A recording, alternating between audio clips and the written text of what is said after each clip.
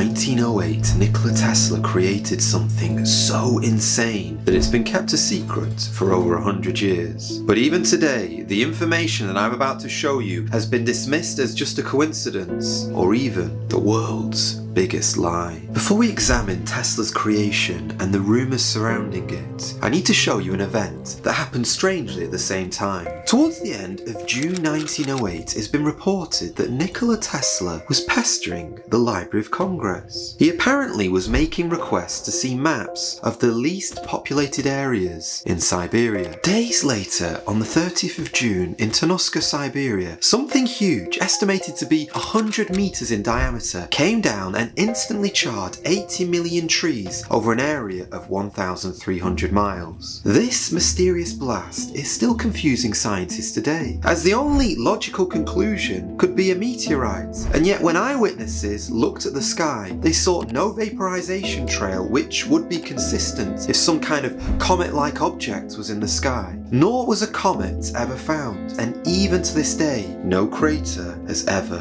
been discovered. So what was this bizarre event that took place 100 years ago? Well, I'm not going to lie to you, Nikola Tesla looks an awful lot like the accidental culprit. In England, a gentleman wrote down in his journal that on the 30th of June, he did not need a night lamp to read his book. Even though it was 2 AM, the sky was so bright that it made it feel like it was perpetually daylight. Whilst Aboriginals described seeing also a lingering bluish light in the sky, and one local Siberian man witnessed the actual blast. He claims he saw the sky miraculously open and a beam of fire appeared in the forest. He then heard a loud crash and witnessed the sky closing. The ordeal was apparently so overwhelming that his wife had to carry him indoors so that he could lie down. However, something kind of isn't adding up here, because meteors don't do this. Their effects only last a few seconds, with seismic activity usually following. But this light show in the sky in Tunuska was reported by people globally for days, even after the 30th of June. And so, with all of that being said, I think it's time that I introduce to you the plot twist of the century. There is a rumour, whether it's true or not, it goes like this.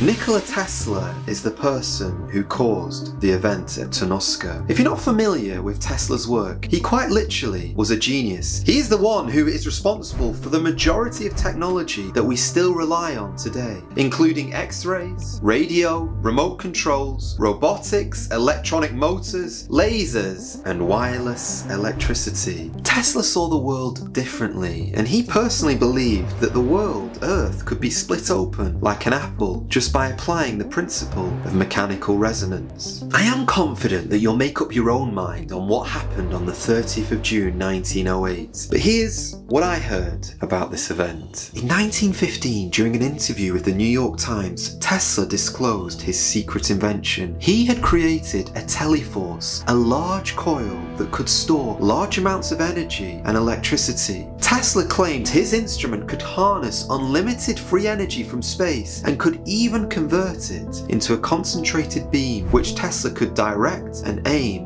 at any given target. You probably knew that Nikola Tesla was a rather complicated character, but it's generally believed that he was a gentle soul, and his reason for inventing such a powerful instrument was to be used as a deterrent to other countries, as a sort of peacekeeping tool, as Tesla warned that his teleforce had the potential to do unimaginable things with just one zap. Take a look at this. Investor JP Morgan and other big wigs of society were interested in Tesla's latest invention, as he had already proved his capabilities when he invented the famous Wardenclyffe Tower, which could produce a whopping 100 million volts of electricity. And to all of my Texan subscribers out there, scientists at VivZiv Technologies revived Tesla's tower in your state, in Milford, with the scary hopes of getting rid of all electricity pylons and wires, and instead transmitting electricity completely through the air. I know at this point you're probably thinking, what's the connection between Nikola Tesla and the crazy event that happened in Tunuska, Siberia? Well, there are actually 3 fascinating stories. The first one, on the night that Nikola Tesla decided to test his teleforce instruments, is the same night that he accidentally triggered a comet by sending millions of volts of electricity into the sky. He somehow caused this comet to come down, colliding into Tunuska. Our second story is even wilder. Tesla had an eccentric friend who he kind of wanted to impress. So because his instruments had communication abilities, he thought it would be a cool idea if he could contact him a few miles away and also give him a dazzling light show in the sky. However, after Tesla conducted this experiment, after looking at his readings on his teleforce, he is said to have uttered these 2 words: "Oh no." He had seriously overexceeded the target of the Ellesmere sky and had sent 10 megatrons of TNT into the atmosphere, which was the cause of the huge blast that we've been talking about. And the third rumour makes Tesla seem a little bit more calculating. As already mentioned, Tesla wanted access to maps of Siberia, where there were no houses and no human civilizations for miles around. It was there where he would trial his new invention. And what makes people even more convinced of this story is the fact that if you draw a straight line from Tesla's lab in Long Island, eventually you will land precisely on what remote area? Tunuska in Siberia. Okay, you might be skeptical of what happened 100 years ago, but what happened 10 years ago is going to be very hard to disbelieve. On the 15th of February 2013, once again in Siberia, locals thought the world was ending. What they saw was a 59-foot meteor which smashed through the atmosphere at 40,000 miles per hour. This time, people weren't as fortunate, and this blast knocked down a factory wall and sent shockwaves which shattered windows, and sadly, many people endured burns to their skin and retinas because of the extreme light that was emitted from this fireball. I wonder whether I should share this with you now, but this actually could happen all over again. It has been estimated that there are as many as 1 million asteroids in our solar system, and NASA is currently tracking 30,000 potential problems to our little green Earth. Let me venture away from science for a moment and let me put this hair-raising scenario before you. I want you to imagine that NASA contacts all of the biggest news stations and they tell the reporters to announce this breaking news. There is not 1, there is not 2, but there are 100 asteroids and they're falling and we all need to prepare because they're about to hit our Earth. What would you do in that situation? Perhaps you'd call your loved ones. Perhaps you'd start digging a hole very fast. Perhaps you get into your car and start driving. But I wonder how many of you would call out to God and ask for help.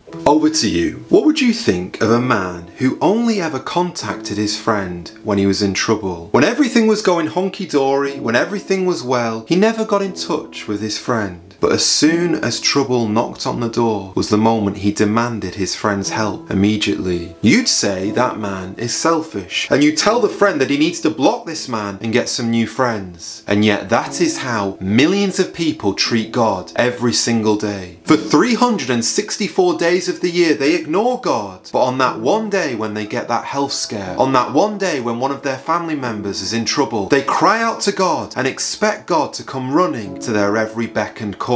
Sometimes God in his mercy answers that call and he delivers them from that solution. But as soon as everything is okay again, they treat God like Aladdin's genie and tell him to climb back into his lamp. My friend, you cannot treat God like that. Just like I cannot call out to the President of the United States of America and demand that he answers my calls immediately, how much more the God of the universe? But do you want to hear something beautiful? Even though God is 1 trillion times more powerful than any president or prime minister, if we make time for God, he will also make time for us.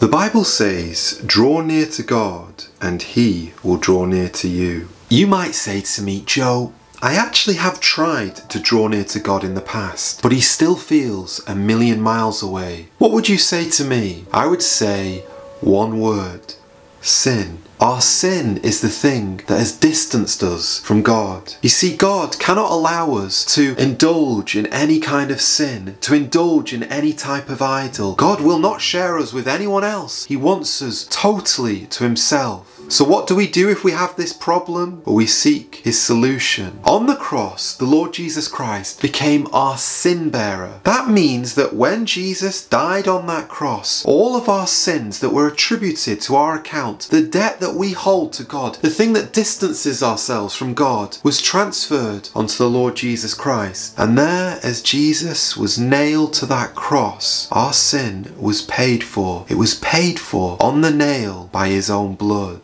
That's what baptism is a picture of. It's when a person goes down beneath the water, they are showing that their old life, their sins are gone and buried with Christ. But when they come out of the water, they are being raised to new life because Jesus rose from the dead for our justification. In other words, it's just as if I have never sinned. You know, when Jesus came down to earth, he built a sort of bridge, a bridge between God and man. And it is an invisible bridge, but I'll tell you, one day, if you put your trust in him, you'll walk up that bridge all the way to heaven because of everything that Jesus did, so we can now have a right relationship with our Creator again. And if you'd like a scripture for this, listen to this one. Let us therefore come boldly to the throne of grace, that we may obtain mercy and find grace to help in the time of need. Hey now, back to my original question. I don't know if one day many asteroids will fall down to Earth, but there's one thing I am certain of. In the final moments of Earth, the Bible makes a prediction. In the Old Testament, in the New Testament, throughout the whole scripture, there is a prediction that one day the stars will fall down from heaven. And when that happens, many people will cry out to this God who they've rejected for many years, and they'll cry out for mercy. If you want to know more about that event, you need to see this right away.